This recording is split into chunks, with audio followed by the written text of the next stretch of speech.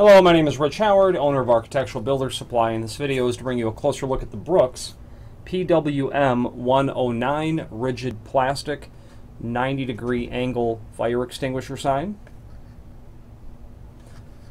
Keyhole shaped mounting. Insert your screws into the wall, leave them out a little bit, insert the sign onto them, slide it down, tighten up the screws. You're going to see this in hallways mounted onto a wall, bringing attention down to the fire extinguisher below. You'll see these in schools, you'll see these, commercial locations, all kinds of different places. Inspectors would be asking for these. Code would probably be requiring them in a lot of instances as well. Common sense tells you to have these. It's if you need to find a fire extinguisher, if you're in a position where you're looking for one, it's nice to be able to find one easier. Dimensionally, see it's 4 inches wide for the extended description below this video. 18 inches tall.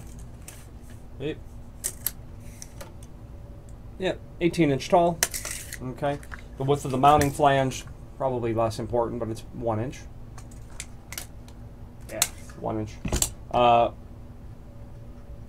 Red letters on a white background, as you can see.